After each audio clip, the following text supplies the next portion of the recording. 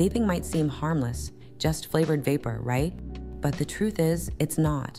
Most e-cigarettes contain nicotine, a highly addictive chemical that can seriously impact your brain, lungs, and heart, especially if you're young. Let's break it down. Vaping means inhaling a mist created by heating up a liquid. That liquid?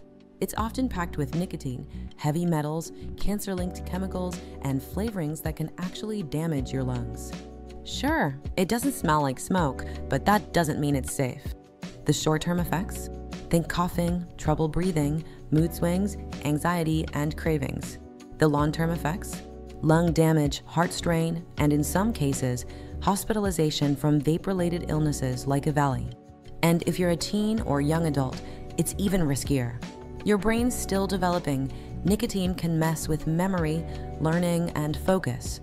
What starts as curiosity or peer pressure can quickly become addiction. So how do you know if you're addicted?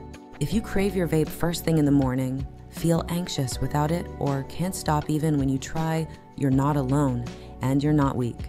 Nicotine is powerful. The good news? You can quit, and you don't have to do it alone.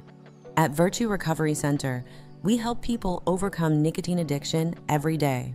With therapy, support, and personalized treatment, we'll help you break the habit and reclaim your health. If you're ready to quit drugs or alcohol addiction, call Virtue Recovery Center at 877-848-9770. We're here to help you and go over the best treatment options that suit your needs.